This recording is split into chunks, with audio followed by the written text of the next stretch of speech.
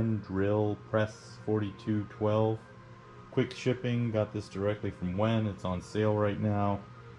It's like $210 or $215. It's a 10-inch and it's variable speed, and it has a digital readout. It also has a laser. Cast iron base. This thing's pretty heavy. It's like 10 to 15 pounds.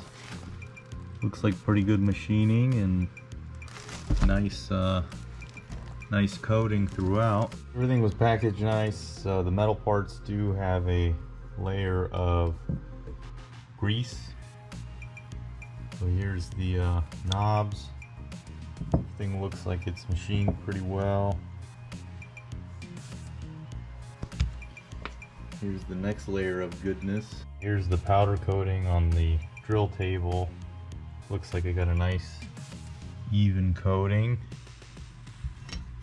And then drill table looks nice, got nice machining marks.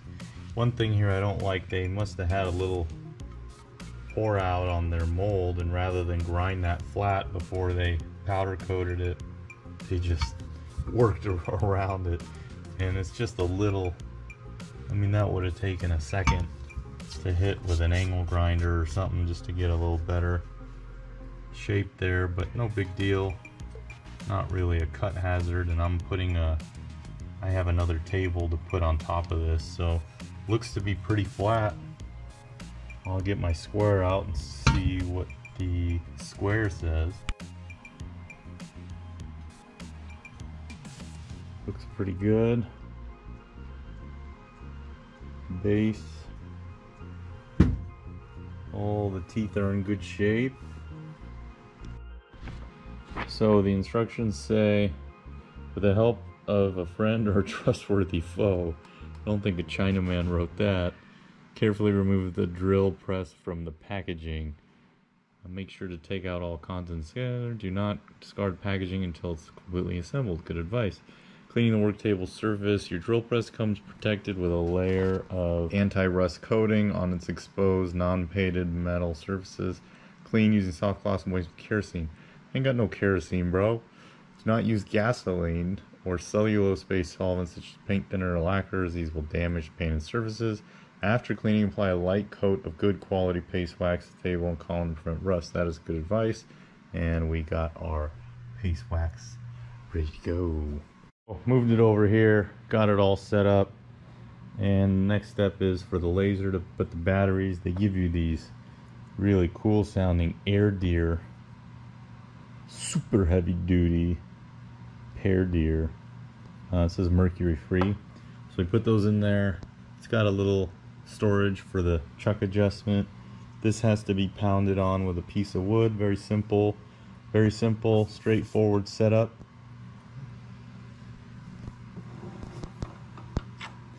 One note here is that there's 4 handles that look alike. This handle has bigger threads for the speed adjustment, so just keep that in mind. Interesting that the laser doesn't work off of the power for the unit, but I was thinking about that, and it allows you to measure up your stock, I guess, before you turn the whole unit on. So plus, minus, but pretty good little deal there. So the table is no daylight showing, so that's nice.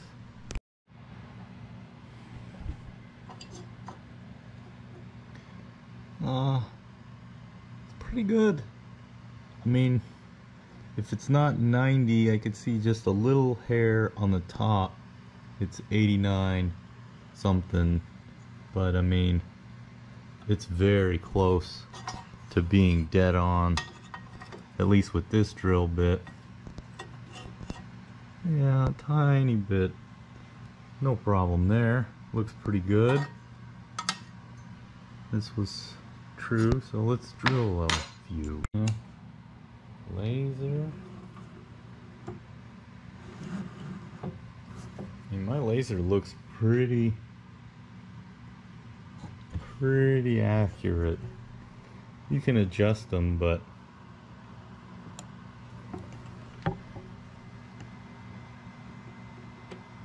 Yeah, it looks like it's hitting right at the point. Turn it on. And nice. You can adjust the speed. It's got a digital readout.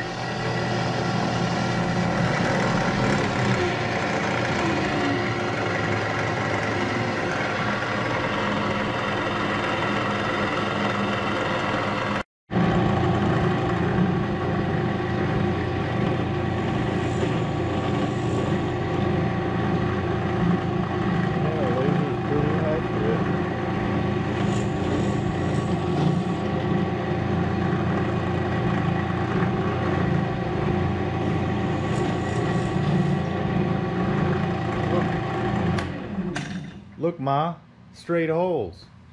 It's also got this feature here. You can remove this key, and the kids can't get their legs bored into. It's got a depth stop, so it looks like the max is 260. This is kind of like a sticker. So that's the max. Pretty cool feature though. I mean, you're coming from a hand drill to one of these guys, and living large, man, living large.